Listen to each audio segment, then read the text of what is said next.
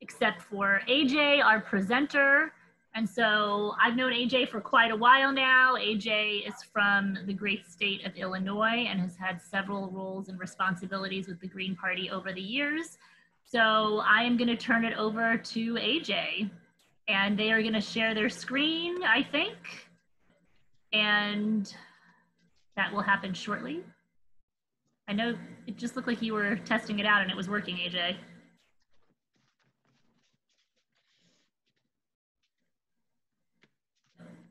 All right, AJ, do you need me to share your, oh, there we go. All right. There we go. And can we hear you? And we can see you. Can you hear me? Can you hear me? I can hear you. Everything looks good. All right, I'm gonna mute myself. All right. Thank you, Hillary, for that. And thank you for attending Go to the living room. This presentation. And, I wish we were all meeting in person. I've been coming to conventions and annual national meetings since 2008. It's great to kind of be in person and kind of doing this, but, we're in this pandemic and, we got to do what we have to do at this moment. But I'm glad we are here together as Greens to learn from one another, which we need to be doing in this election and moving forward as well. I did this workshop at the Salt Lake City annual national meeting. It was well received then, so I figured, hey, let's try it again, see what happens. So here we are, and like I said, thank you for being here. I just want to set some ground rules like I usually do at any presentation I do like this. First and foremost, let's just have fun. All of us Greens, we have a lot of serious work to do from one another and all that. This is a safe space for those next few minutes that we have with each other. So from that safe space, let's just be mindful of each other. If there's something concerning, please address it and we'll try and resolve it as much as possible. Try to ask questions pertaining to the workshop. It's great to hear from stories and other things that are happening, but let's talk about the material at hand. Something I can answer or someone else in the room that has other responses, please respond to it that's pertaining to this workshop. Side conversations, if you would please respect everyone speaking and just mute your mic until you're recognized by myself, if not Hillary, and then step up, step back. It's let everyone so that everyone can speak as well, and everyone can be heard and everything. So if we can just be mindful of doing that, that'd be great. So this workshop is important for a few reasons. One of which is we need to learn about our state political landscape and communicate what's going on. And I've primarily lived in the Midwest most of my life. I have been to other states, but my organizing, my political strategy career has been primarily in the Midwest. And through that experience, what I've seen, like at meetings, we always talk about what's going on, but it's mostly very metrocentric. When I say metrocentric, and I'll get to in a minute what rural area means in a second, but we tend to kind of gravitate towards around more metro areas, issues that revolve around metro issues. We don't go to rural areas. There's not been meetings I've been to where we go to meetings in a rural community where a green chapter's at, or just going there just to say, hey, we're here to listen to you. So rural areas play a large role in the political landscape that we're all in. And this is a lot of tools for your toolbox. If this is your first time campaigning, you want to learn more, great. If you're the veteran campaigner and you're one or more, that's awesome as well. These are just a lot of tools, a lot of information. I'm going to be providing to you is a little bit more on the academic side as well as the praxis side. So hopefully I give you enough balance of those two. And again, rural issues provide a big ripple in a elections. And I'll talk about that a little bit more, what that means, but just to tease, if we can just win issues in rural areas, whether it's like maybe a state race, a county race, a special local race, those have big impacts. It's great to run for Senate. It's great to run for Congress, great to run for governor. Those are awesome, and we should support Greens who are doing that. But we also need to look at these rural areas. There's a lot of issues that we tend to forget from time to time.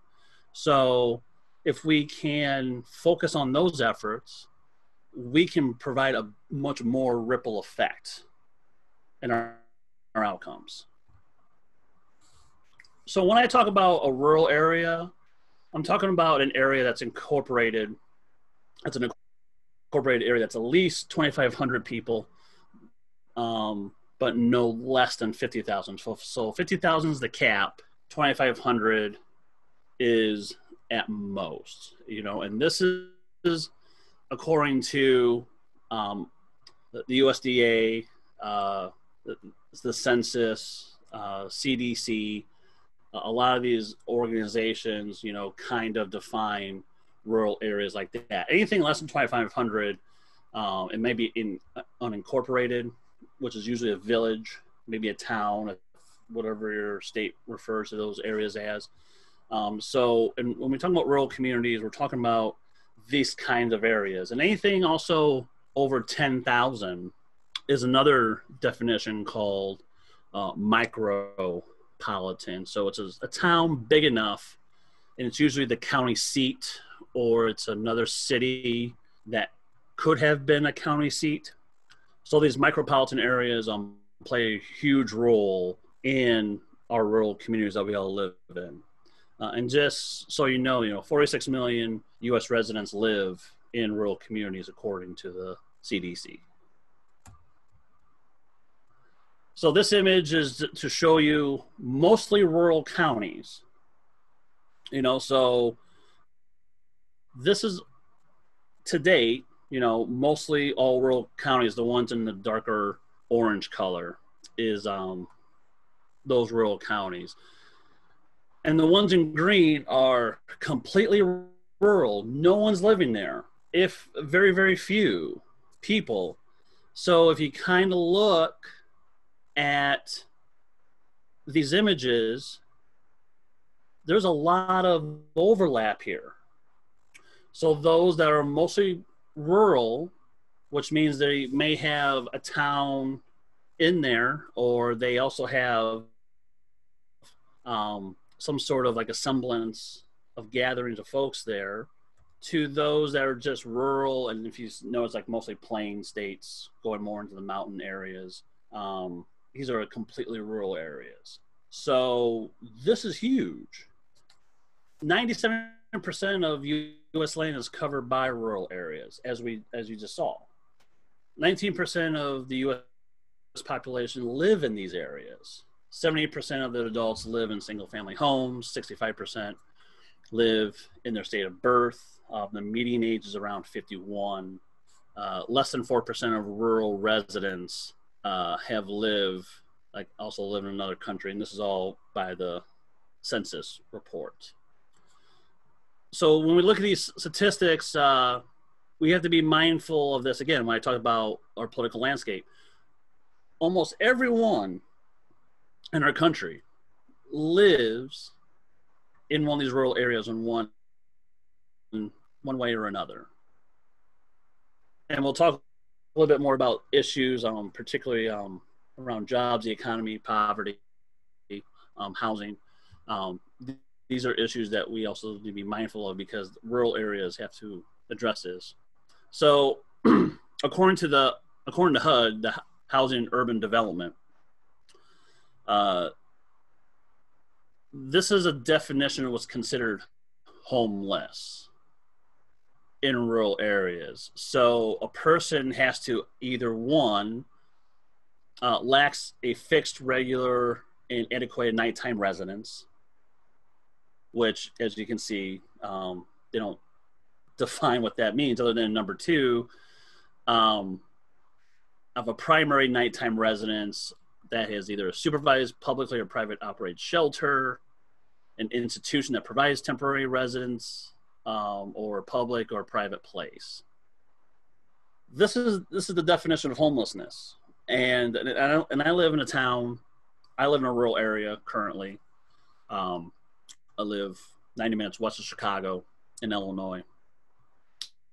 And in my town I'm in right now, nearly about 60% of people are homeless, and out of that 60% is women and those in the LGBT community as well, of young adults. That is. So this definition, we have a homeless problem, and I'm sure all of us have seen this in our areas. And based on this, we have a huge homeless problem in rural areas. And I say up here, the hidden homeless in rural areas, because a lot of our communities kind of want to, pull the rug up and dust underneath and put the rug down and say, we don't have a homeless problem. We don't have that at all. We have housing, we have people living in homes and everything. And they'll even make ordinances to kind of push the homeless away, just to show people, say, hey, we don't have a homeless problem. And this is even true for not just the bigger towns, even micropolitans in the town like I live in does this. So this is a chart that shows job growth in rural areas. If you can see it, the blue line of what's the metro area, red is the rural area, and we have been losing some job growth in the rural areas for a lot of reasons. And in my view, it's a built-in agenda to really depopulate rural areas. So this gives you an idea of the employment growth right here, and this is 2008 numbers, but if we extrapolate 10 years past that, the rural line will be much going down further and further south.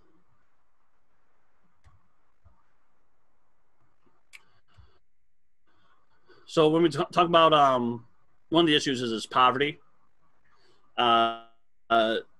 Another statistic, 16%, almost 17% of the rural population is between 25 and 45. That is in poverty. 1.5 million children live in poverty. And I'm saying poverty in the general sense. There's kind of two other definitions. There's absolute poverty, and I'm not going to get into that, but just in general poverty, these are the numbers. And then if we break down the percentage of children living in poverty, we can kind of see there's an even inequality right there when it comes to race, comes with poverty. And I'll be more than happy to share this presentation with anyone who wants this, and I'll put my email in the chat box so you can send me an email, because on here you can have little links on here that you can go to see this data for yourself as well. And in particularly in mind about poverty, Brian Feen, who's a professor at Penn State University, he does a lot of rural sociology, and the one down here that says rural economy and the barriers to work in rural America is a really good read. Ties into all this information I'm just talking about here on this slide. So housing, there has been a drop in the median income when it comes to individuals, which is around $40,000. There's been a drop off, so $40,000 is the cap, and anything past that, we start seeing more and more of a mean around 20,000 or less of people who are making an income. And rural homes are usually substandard, and what I mean by that is there are some, not every area, but there are some towns that don't have zoning laws, and because of that, anyone can build their house however they want to build their homes. So therefore, the structural integrity of a home maybe subpar. And sometimes there's areas in rural areas that they don't have the means to pay for home improvement for themselves or pay professionals to do the kind of work that needs to be done and everything. So there are times that homes are a little substandard. Many of the homes, they're owned by a bank or development. And right next to it, I have houseless. There's a difference between homeless and houseless. Houseless means that there are homes available, but they're not in the market because they're owned by the banks. They're owned by economic developers. So they keep these homes and they'll just wait until property sales just go down to the point that they'll put in foreclosure and then sell it at a very inexpensive rate, or get it to a point that they'll just decimate a home or more and put something else in there as well. Or they'll do something, what I feel is worse, is make a TIF district, and that way they'll do what they want with those homes and then start gentrifying that part of town as well. So when you go to like your county assessor's office and you want to see where they're at with these homes, because you've seen it sit there for months and months, years and years, go check out your county assessor's office. There's a whole listing of those lots, and they'll tell you what the status is and who owns those. Again, just pointing right here in my town, if you just go to downtown, I can point to you like 6-7 homes and townhouses that are owned not just by a bank, but a realtor in Chicago. They don't live here, they just buy property here, and those are even substandard, to the point where I had to work with a gentleman to address a bed bug issue in his place, and the realtor didn't want to do anything, so we had to go to like City Hall, address that issue, had to navigate him through City Hall because I was city commissioner at the time, and had to go through all that. So this is another interesting area when it comes to housing, when you have people like the banks, developers and realtors that just acquire homes, hoard homes, that is. Many housing options are hours away. So if you are in need of shelter, some rural areas don't have those options. You may have a YWCA that doesn't have a home housing, or you may not even have a private shelter that doesn't have, if not 45 minutes out from your rural area just to find housing. And not a lot of options of Section 8 housing either. Home ownership has declined at a 3% rate between 2009 and 2018. And then, as you can see, there's even more inequality when it comes to homes, who owns them. And then we get to the issue of redlining when it comes to owning homes by race, that this is an effect of redlining in the United States. So another issue is rural healthcare and social services. There are very, very few medical practitioners, mental health programs, facilities, public health facilities in rural areas. This has been a growing concern even pre-COVID. There's always been these issues. There's always a lack of medical services. There may be a town 15, 20 minutes away, maybe half hour away, that may be the closest emergency medical service in order to get to somebody. As I said, very few social service agencies in town. You may have the one that kind of monopolizes a lot of the clientele and the kind of programs they need and everything. There is a push for telehealth. There was telehealth prior to COVID. There wasn't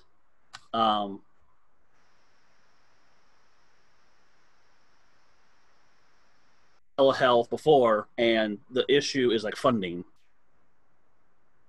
as well as the ethics of telehealth. And when it comes to rural areas, they didn't know like what that would look like, and especially one that I worked with, an agency I worked with, the telehealth service that we had to send a client in there, but their psychiatrist was in Texas, and they only saw them for like 10 minutes, and they saw them like once a month.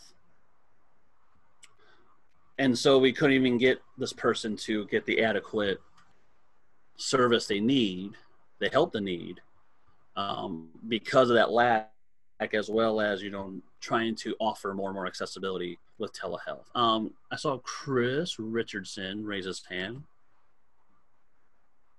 What's your question? Thank you. We started a not-for-profit taking the VA's integrated hospital system and moving it out into open source. Oh, nice. Oroville Hospital in California is using our software, and they're actually making money off of it. It's FOIA, it's Freedom of Information Act. And we've also been working on home health care, where you actually have a system sitting there monitoring you 7/24, monitoring your sleep, so that if you have a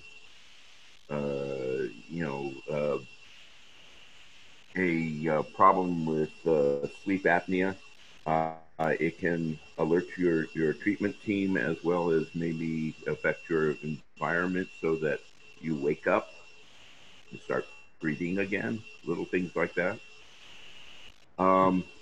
But these are things that are very doable and very possible. And, worldvista.org will tell you more about it. And it's free for download. Oh, nice. Thank you. Thank you, Chris.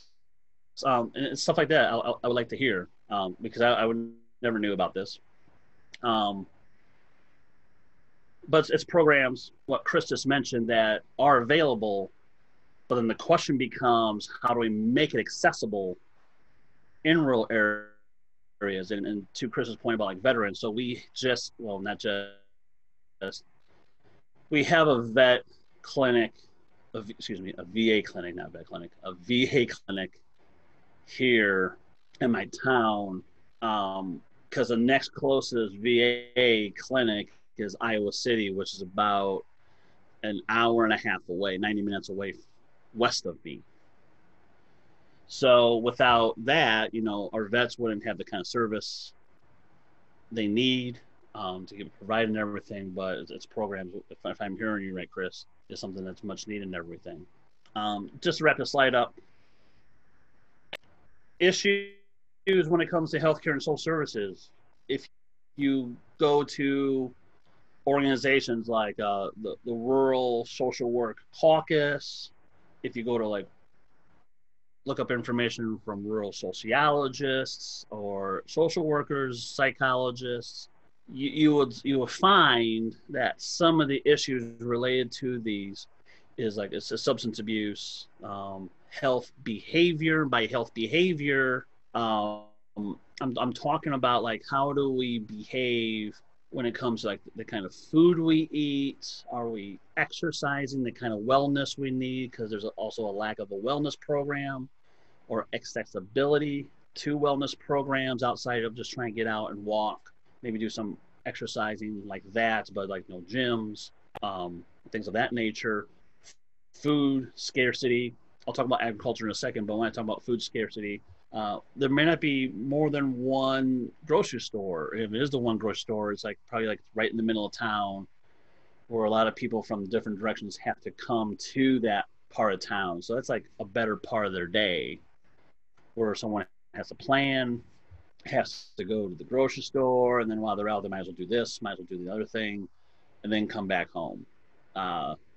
There's times we don't have a butcher in my town, so if I have to cook for friends, I'll go to the next town 20 minutes west of me just to go to the local butcher there, and then swing back. I'll stop at this town to get these groceries, and then my town again for groceries.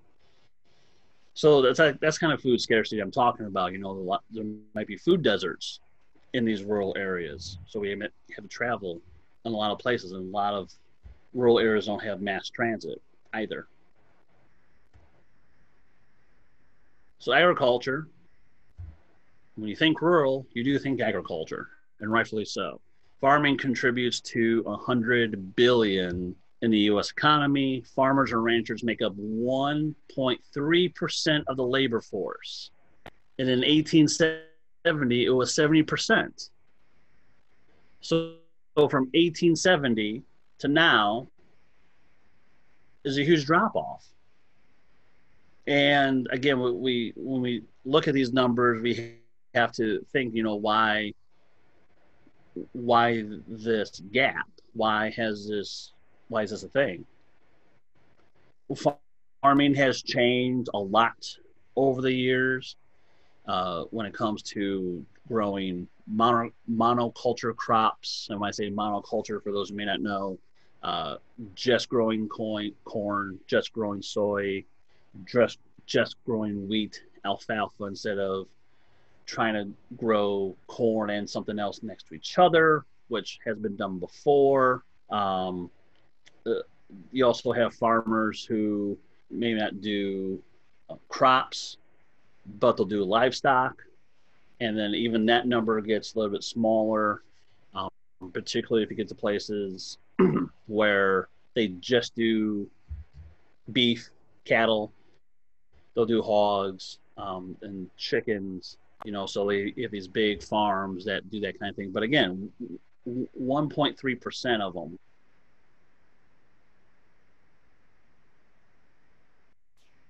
Now, 44% in the United States, 44% of agricultural land is in the United States, but only 17% of it is deemed arable according to the World Bank. So arable means that you can actually grow crops on these lands. All right, so 17% out of the 44 of agricultural land. And again, there's 97% of the United States is rural. And of that 97%, 44 is agriculture, but 17 is only areas that you can grow crops on. And you can see the list starting in 1961 and how that percentage has gotten smaller and smaller and smaller when it comes to arable land. It was at 19%, then it went up to 20%, and then from 1992, it kind of dropped off. And now we're kind of seeing 16%, we may see even 14% come this year. Now, again, this is probably due to like not a lot of families are farming anymore. There's not a lot of people who want to invest time and energy into farming. And when they do farm, then a lot of the farmers have to get into big farm, FARM. So they work with like Monsanto Bay, or they have to work with those kind of companies to raise crops, as well as working with like Swiss Colony and other companies to do like dairy products, things of that nature. So, and not only that, but there's also issues around agriculture, you know, climate change. We can't talk about agriculture without climate change. For those of you who do live in the Midwest, you've probably have seen a farmer, you know, or a nearby area where their crops were drenched with water. Some years there's been a dry spout, you know. Other places they can't make heads or tails as to why their crops are not growing or anything. It's due to climate change.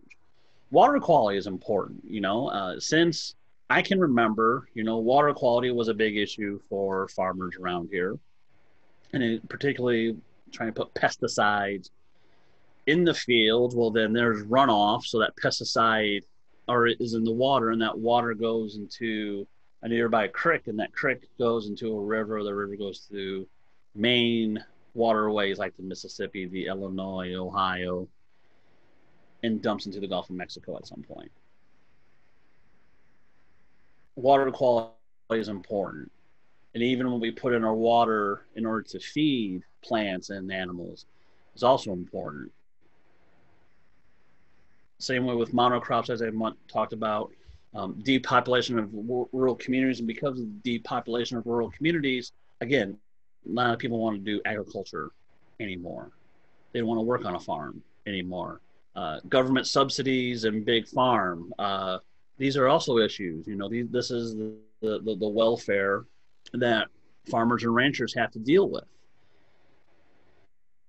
They do get a percentage from the government in order to not just farm, but you know what they can get in order to farm. Globalization is a big thing. You know, since the 90s, globalization is a one big problem. And so now we are trying to send food. We've been sending food everywhere around the world, but now doing more free trade. Then we get into issues like the North American Free Trade Act, NAFTA, the Central American Free Trade Act, CAFTA, and a few other kind of free trade agreements that we have with other countries. The European Union we have agreements with. And then again, the food access, is there enough food that's being grown that's going to be put on the table? Or is it just enough food that's going to be for a percentage of people across the country, but then that goes into maybe livestock or seed in order to grow more crops the next year? Because that plays a role too, also, because if we don't have enough food, then again, prices go up. We may not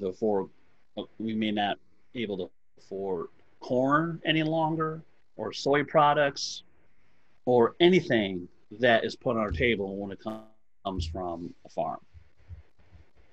Local infrastructure, like anywhere else, infrastructure is important, but I'm talking about local transportation, water supply and sanitation, soil waste management, housing and urban developments, alternative energies, broadband, public broadband. That's a big issue right now. There's grants that are being divvied up right now for rural areas to have broadband.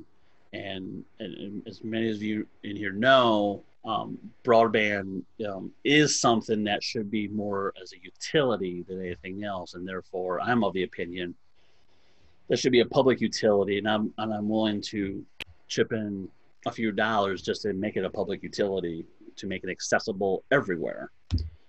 So infrastructure is important. Infrastructure is not a sexy topic, when it comes to campaigning or political issues. Not a lot of people talk about infrastructure, and that's fine, but we should know infrastructure, because infrastructure plays a huge role. It not only creates jobs and it builds an economy, but it also addresses a lot of issues. When I say a lot of issues, how do we try to make more homes green? How can we turn to alternative energies? Local transport, how can we make buses or shuttles more green?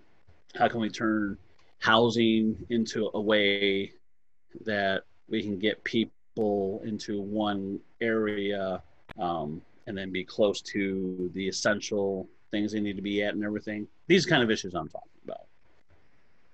And then there's other issues that I'm not going to get into, but immigration. Going back to agriculture, a lot of farmers, do hire migrant workers, and then people do immigrate into this country for those kind of jobs as well, as one of those jobs. And so there's immigration issues when it comes to rural areas. Iowa, right next door to me, there is a meat packing plant that has a lot of communities that live in this one town that works in this packing plant. The Hmong community, Latinx community. There's others from, I do believe, other parts of Southeast Asia, other parts of Africa are there just to work, but they're dealing with immigration issues. And some of them have been detained by ICE, because there's an ICE facility, detention center in Cedar Rapids. So a lot of them got sent there. Education is important, does our communities have a sufficient amount of an education system that you can have pre-K through high school? And if you're fortunate enough to have a community college or, be able to go to a public school in your area, but even a community college would be great if we're fortunate enough to have those. The local ecology, that's important. We have to be mindful of our local ecology because what's happening where I live does affect my neighbors to the west of me in Iowa, the north of me, Wisconsin, to the east of me, Michigan and Indiana. And so what we do here does affect these areas and abroad, and human rights protection. There's not a rural area that I have not been to where racism has been addressed, sexism has been addressed, queer and transphobia has been addressed, and the question of, how do we protect these communities? And so this is another big issue that intersects with all these other topics that I just talked about. So before I get on to the other stuff, is there any questions? Does anyone have any questions so far about topics I just addressed? I'm trying to see what's in.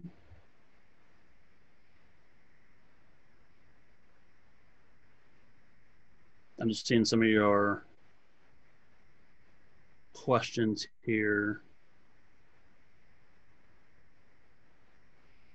So does anyone have a question on the topic that I just referred to? Or even how to address these issues if you are on a campaign or thinking about working on a campaign? Hi, this is Jyoti. I have a question. Who's this? Hi, this is Jyoti Chawla. Yes. Hey, thank you for your presentation. My question is regarding this COVID-19. How is this impacting poverty and homelessness, and what can be done regarding ameliorating? So, very good question. From my observation so far, and speaking with colleagues about this, and the one thing I didn't mention, so outside of my activism, community organizing, and political strategy work, I'm also a social service professional and nonprofit professional. And in social service, this is a topic of conversation we've been talking about since COVID happened, particularly around housing and poverty. And what some of us have been seeing, because there's been a lack of housing, a lot of folks have been exposed to COVID, and so they had to go to the hospital to get treated. And even there, some of them didn't even have insurance or didn't know they could access insurance. So this is the other issue of a topic like this regarding a pandemic like this, because we have not addressed these other issues, we can't even bend the curve to have adequate not responsibility, but kind of trying to get the measures in place in order to combat this. So when we have folks out there who don't have masks, and there are organizations I know who put up boxes in their communities to put free masks in there, so someone who's homeless can just take one and have it, as well as create public hand sanitizing dispensers, but the place takes it away because they think that's not sanitary. That's not, like, they weren't permitted to do that. So people who are trying to help the homeless are being barred from doing that. So they're letting them die. I hate to be blunt about it, but that's what has happened so far. So I haven't seen numbers on those who have been homeless and the death rate on that. But if I had to venture a guess, there's been a significant number, and by significant, I would say about 10-20% across the country. Just based on the numbers we've been seeing with COVID, I wouldn't doubt that 10-20% of those who are homeless have been affected, not, succumb to COVID. Again, this is my observation. That's nothing data proven yet. I hope that answered your question. Yep. Thank you so much. No problem. Anyone else? So let's just talk about right now, like the campaign side of things. So this lovely quote, and if sure Hillary will somewhat appreciate this quote that came from James Carville when he worked on Bill Clinton's '92 campaign, where he said, Pennsylvania's Philadelphia on one end, Pittsburgh's on the other, and Alabama in the middle. This is James Carville's perspective of Pennsylvania. And it's these kind of things that, some of us can probably laugh at because we live in our states, and like, that's true to a degree. But, and this is something that politics, when we talk about campaigning and doing electoral action, as I said earlier, we tend to gravitate to our metro areas when it comes to the electoral action and everything. We try to recruit candidates to run for office in our chapters and what have you, and albeit they are rural, we do that. We do our best efforts to do that. But for the most part, they've been a little bit more metro-centric to one degree or another. Some of you have probably have a copy of this book, What's the Matter with Kansas? It came out in, I believe, in 2004. This was a very, very classic, I consider it like a classic text when it comes to understanding where we're at today. When we think about how we got here, when I say when we got here, how conservatives took over this place, we can go back to Goldwater when he lost, and then from there, conservatives got together. William Buckley was one of the architects of this, and for those of you who don't know William Buckley, just YouTube him sometime. William Buckley, he did Crossfire. You may not appreciate his politics, but I kind of enjoyed his debate and understanding the mind of what William Buckley was trying to convey at the time. So Buckley and others got every single conservative together, the fiscal conservatives, the evangelicals, the moderates, libertarians together at the same table and saying, we have to win shit. That's what he was saying.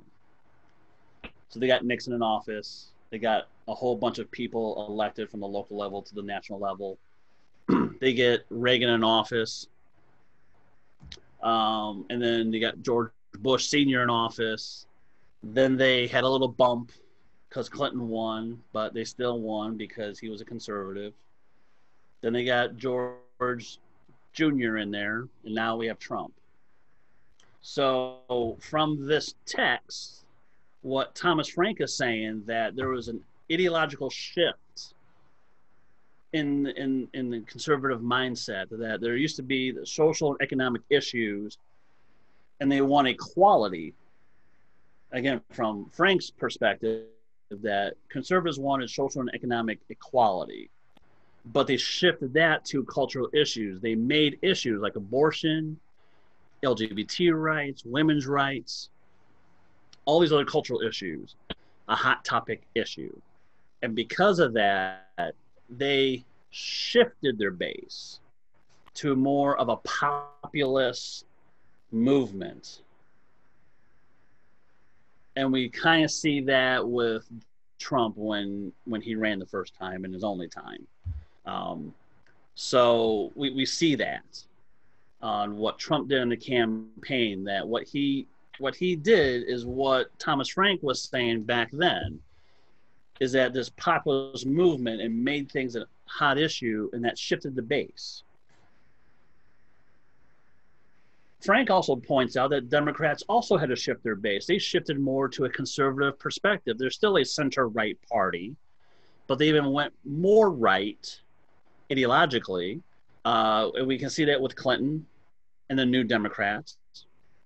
They focus more on conservative perspective. And we can see that through like globalization efforts, NAFTA, CAFTA, as I mentioned before. And as I said, this is a starting point. 2010 election. Excuse me. I had the good fortune time. I moved to Milwaukee at this point. I moved there in 2009 from Illinois. And I got to see the whole Scott Walker fiasco getting elected and everything. And then the 2010 election happens. What you see here is the results of that election. So I bring this up because this ties into the what's the matter with Kansas. Frank was talking about stuff during early 2000s. Now we get to 2010. Scott Walker gets elected. I think Snyder in Michigan got elected around that time, if not just before.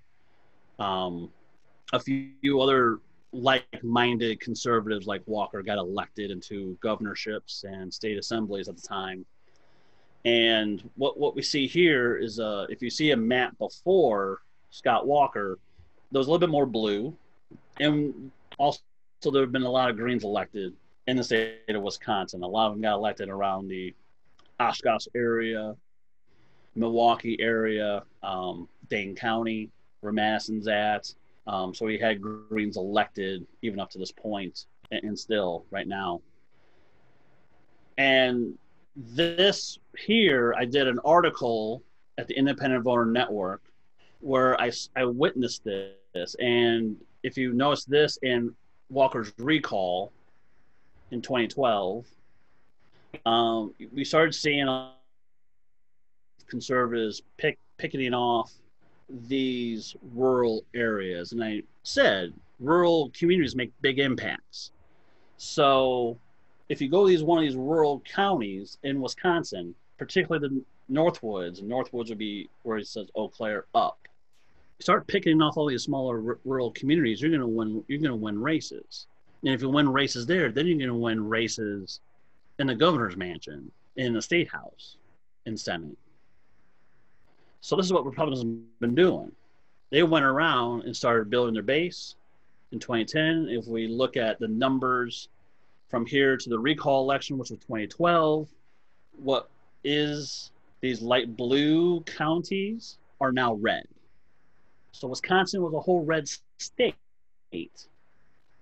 And some would argue it's still a red state to this day, even with the current governor that's in office. So it's now making it a swing state this year. So this is a very important thing when we look at these rural areas and how they make big impacts, like what happened in Wisconsin. Another book, another text that I recommend you getting at some point is this one, Red State, Blue State, Rich State, Poor State. And Andrew Gelman is a statistician at Columbia University. He's in the political science department. And he uses a lot of statistics analysis when it comes to voting behavior. And the main takeaway from this text is that context matters. Context really does matter. And it matters about like how religion plays a role in voting, how income plays a role in voting. When it comes to cable news is how you vote. And no, come on. So I thought I took that slide out. Yeah, sorry. So in this book, so like we can look at an area like Mississippi. Mississippi has always voted Republican and everything. But if you had to dissect Mississippi a little bit, we can see areas where they do vote differently. Places like in Jackson, for example, they vote differently than they do, say, down like in Biloxi, you know, two different areas. Same as is said for like Maryland, how Baltimore votes is different than Chevy Chase, Maryland, you know. So we have to look within our states on how voting works, because we tend to see more suburban areas, those with more higher income, the more affluent, or as Gelman says, rich people. The more money you make, the tend you vote a little bit more for your interests. And certain things like social issues is just a luxury that you can just vote on as well. But if you do make less money, or what he deems as poor, working class folk, as I call them, they're going to be voting a whole different other interests. And a lot of us in here know this and everything. But again, I bring this up because these are numbers that we have to be mindful of, because the tea leaves are right there for us. All we have to do is kind of interpret these tea leaves to our best interests. So how do we Tai Chi this stuff? Saying, okay, we have this information. How do we get a green elected? How can we talk about this issue? So that's the important things, that we need to be able to become analytical to this kind of information. Another thing in this text that Gelman talks about is this idea of availability bias. And so this little image here is essentially what availability bias is. You know, we rely on information that's available than what's relevant. So things like, you know, I know someone who's lived 100 years old, smoked 3 packs a day, so smoking can't be that bad, right? Even though it's, you know, 450,000 deaths a year because of smoking. Or, as some of us know, a relative or more. I saw it on Fox News, so it has to be true. A lot of people who are political hobbyists, again, people who are political hobbyists, tend to look at information that's really available than looking at the grand scheme of things. And it's because of this availability bias. And I gotta say, some of us in our own party tend to do this as well. I gotta say this. Because again, when we look at something like Fox News, and I talk about context is important, retirees tend to vote Republican. And the median age for Fox viewers, as well as for MSNBC viewers, is 65 years in age. That demographic will vote Republican. So I say this because if this is the information they're only seeing, and if you live in a rural area, and like my town, I have a a radio station that only does Fox News. That's the only information they get. Our local newspaper is ran by a libertarian. So they're only getting the information right there. So if their only window of information is this availability of, oh, this is the narrative that is being provided for you, that's the worldview. So we have to go outside that and go, okay, this is what you're saying, but what is this newspaper saying? Oh, what is that person saying? This is the important about networking with one another. This is important to network within our state. I'm like, hey, I heard about this. Is this true? Is this what's going on and everything? So how's this related to COVID when it comes to this kind of bias? So this is Iowa's. So what Iowa did for COVID, their Department of Public Health created 6 regions, okay? Iowa to this day has not shut down as a state, and they should have. This is not my opinion, they just should have. Because they had a lot of rising numbers in that state. So the only way the governor would declare to shut the state down is that each of these 6 regions have a scorecard, and if they score a threshold number, if all 6 of them score this high number, then the entire state will shut down. Now, if you can see on your screen, if you look at Region 9, and there's a little nook there. So that little nook, well, yeah, so this bottom region, there's going to be 2 of them that says Region 9, excuse me.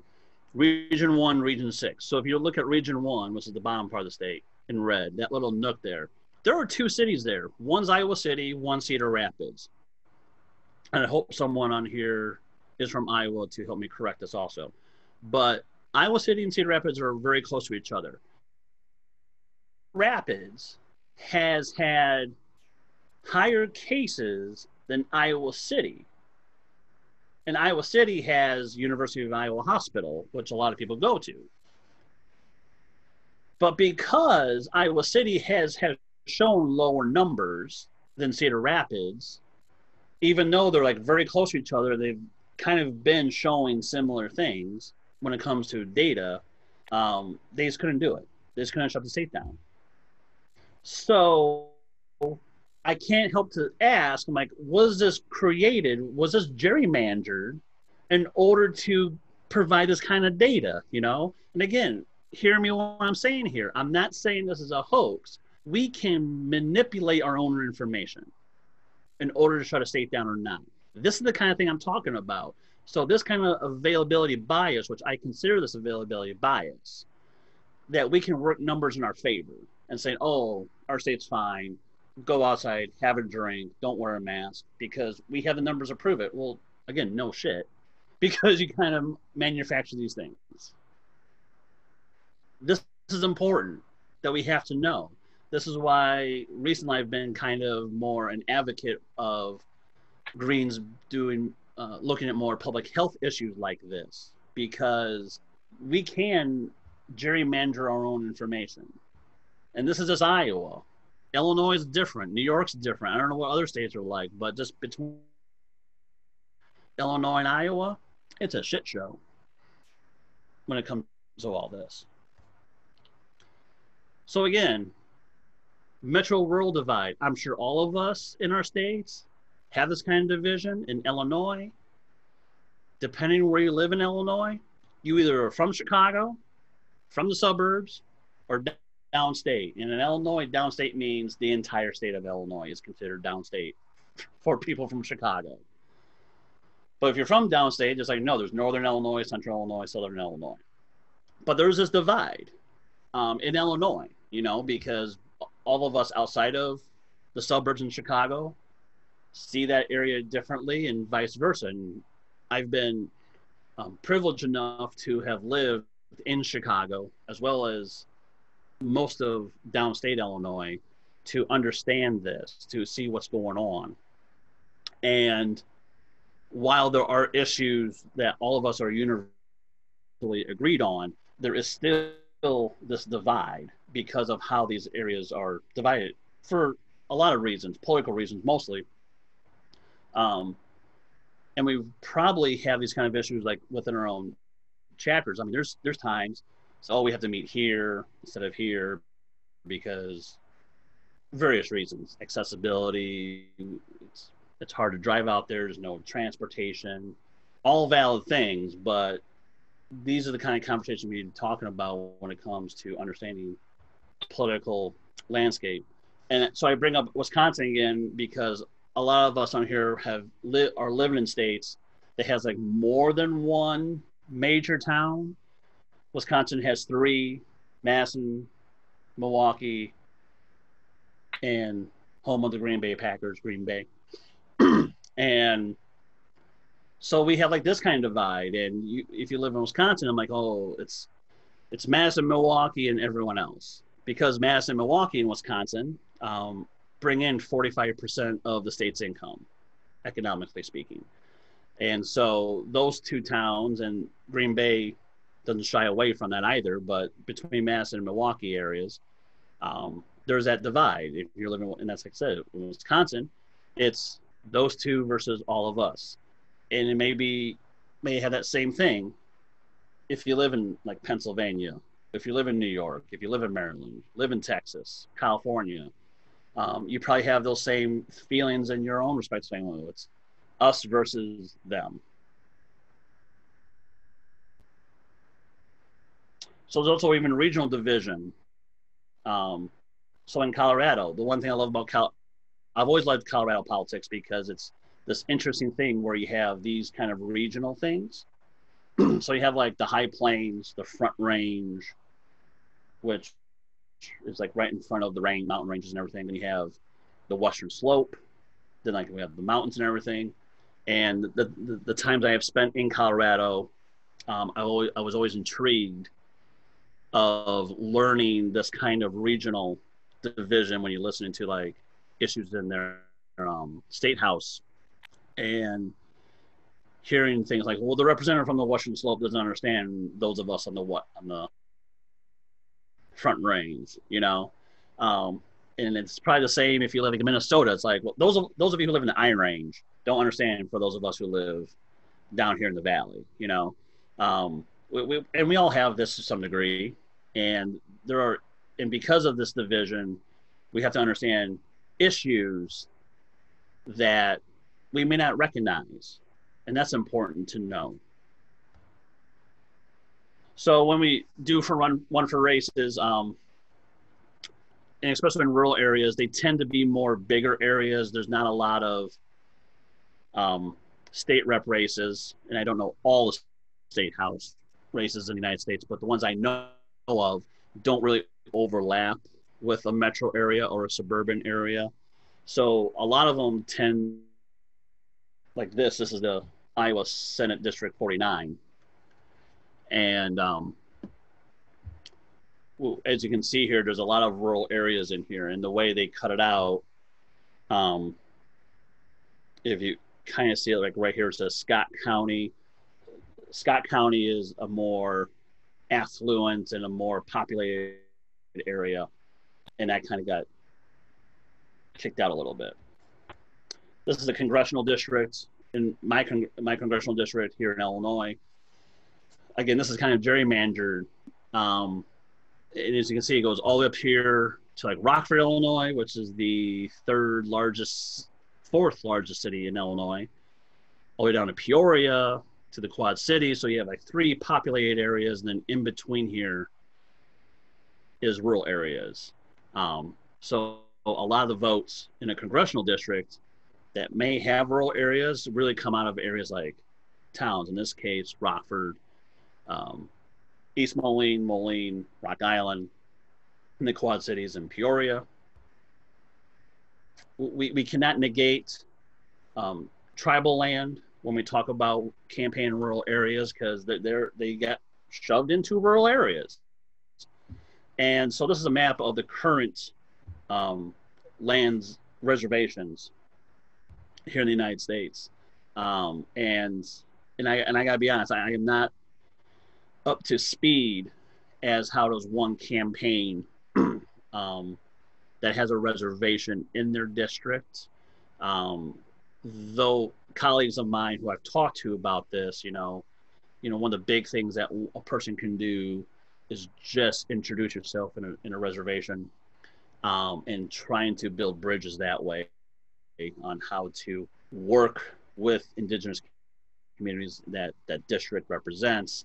And, you know, if you are of rad politics, how can we start decolonizing land? And if you haven't heard today, I believe it was one of the Supreme Courts, I think the Supreme Court, the state Supreme Court in Oklahoma, recognized tribal land as being a recognized land. So it sounds like Oklahoma might strive towards decolonization at this point.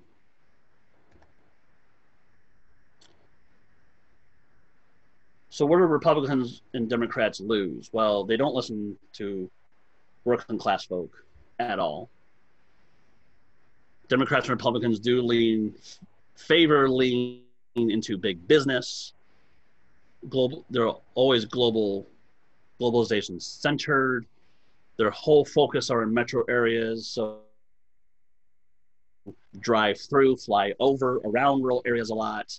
And of course, in rural areas, they'll vote Republican, Democrats to support their agenda because they don't know about us, or they try not to know about us. So this is like some areas that Republicans and Democrats lose. I see 2 hands raised. Who are those?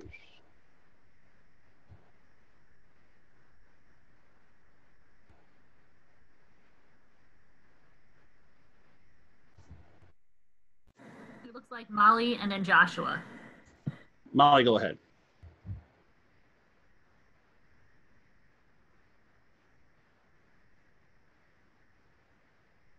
I see you, Joshua. Hi, everyone. Thanks for letting me speak.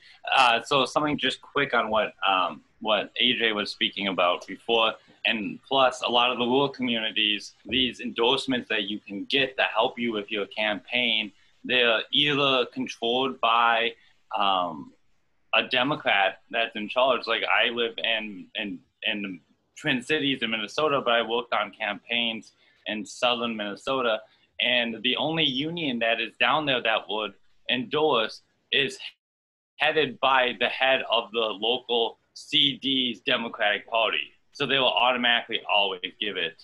So you can't get any really fundraising and really kind of build the momentum and build support. So it is very frustrating. So it is. Thank you, Molly. Joshua.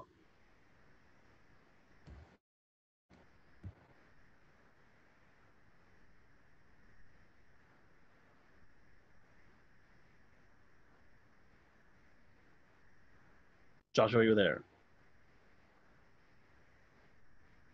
I'm sounding like I'm back in my old radio talk show. Joshua, are you there?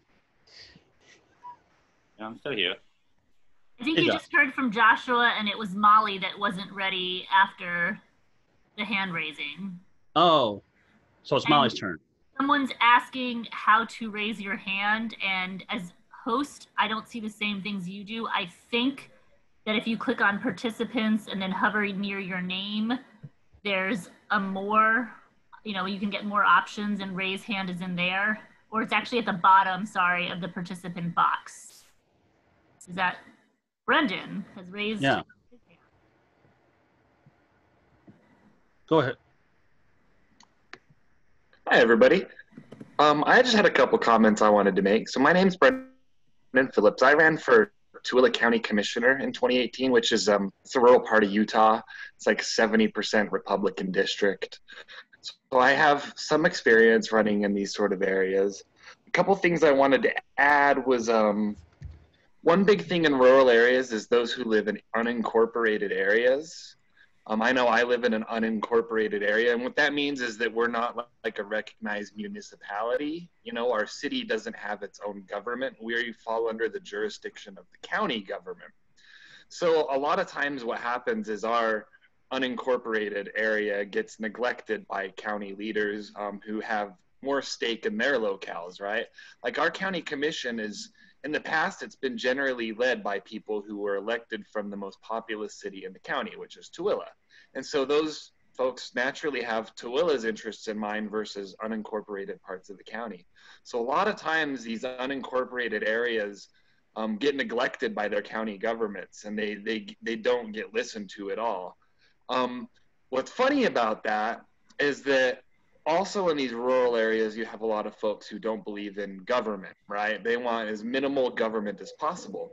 So when the concept of incorporation came up for a vote where I live in 2018, it was voted down because these people saw it as another layer of government that they would have to work with. And, I think in retrospect, a lot of people wish that they had voted to incorporate because, we get neglected by our county commissioners we have for years, and we finally had the opportunity to kind of take matters into our own hands, and our rural area voted it down because they didn't want an additional layer of government. Another thing I wanted to mention is that a lot of times in rural areas, these seats go uncontested. There's so many races that get run where there's no competitor. It's just one candidate. So, if you're considering a run for office in a rural area, I suggest waiting before you decide what you want to run for. Like, don't get it in your head, right? I'm going to run for this and like do it no matter what. I would wait. I would see who decides to run in your area, what seats are uncontested, where people haven't filed, and I would make your decision closer to the deadline. I hate to say put things off and wait until the last minute, but I think there's a lot of opportunity in waiting and seeing, you know, this district, nobody filed, and I have an opportunity to run there versus a district where 5 people filed, right? So that's all I wanted to add. I hope it's helpful. Okay. No, thank you, Brendan. Molly, I see you. I just want to make this one point because it's something that Brendan just even mentioned. So when we're running for office, we have to look at areas that we want to run in, as Brendan said, you know, so we have to research these areas and look, are they being uncontested? If so, what's those percentages and all that great stuff. Hello, this is Hillary Kane. Hey, Hillary. Sorry. Hold on a second. Yes. Let's also look for these unique opportunities in local races. So in Illinois, we have county coroners. If you don't know what a coroner is, essentially the job is to pronounce someone dead. Essentially, that's what the job is. The county coroner in Illinois is the only person that can arrest the sheriff. So think about this for a second. Someone pronounced someone dead, and they do the autopsy and do the report and everything, right? So in Illinois' great mind, who can arrest a sheriff? Well, we need some accountability, so let's get the county coroner to do it. So if you want to run on a Black Lives Matter campaign, what do? You run for county coroner. Sure, you got to deal with dead people, but you get to arrest a sheriff. You put a sheriff's accountability there. Now, I know I'm somewhat making light of it, but these are the kind of unique opportunities we have to be mindful of. Community college board. School board's great, but if you have a community college and you run that, most community colleges, districts, are about the same size as a state Senate district.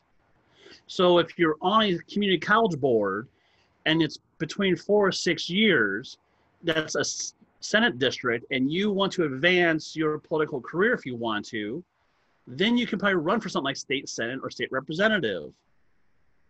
Because community colleges run a whole slew of issues besides education, trade classes, a whole slew of things. Just want to get through these and answer any quick questions.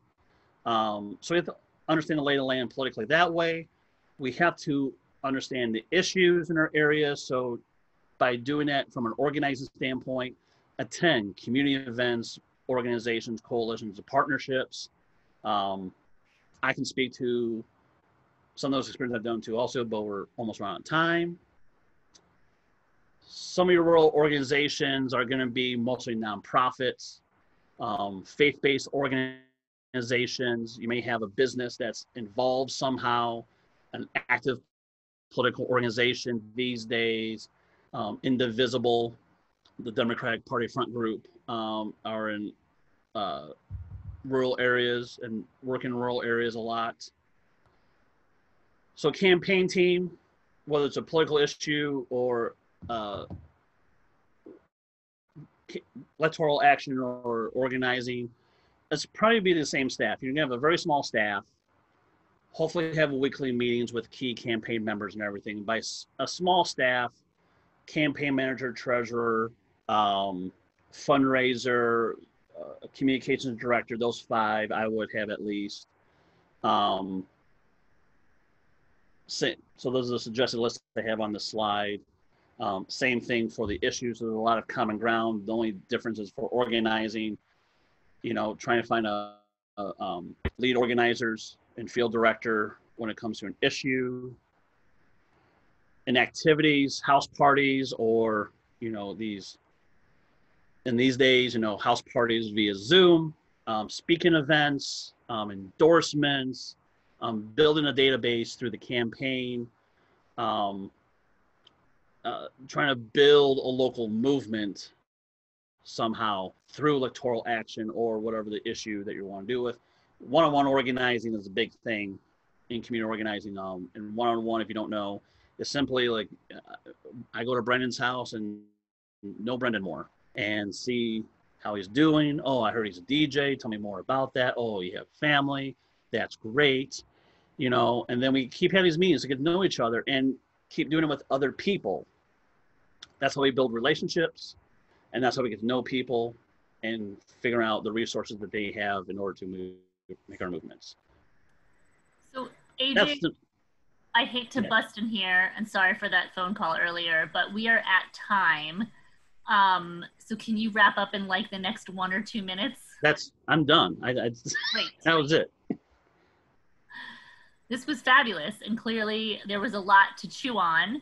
It has been recorded. It will go up on a Green Party website in the next week or so. So please, I'm sure we'll be sending out emails later with all of the videos that we have taken. So I want to thank AJ for their time and participation as a workshop presenter, and all of you for showing up today. The slides would be appreciated. Yes, and we will make sure slides get out. So AJ, if you can email me your slide deck later, that would be great. Thank you. And yeah, so I'm going to stop the recording.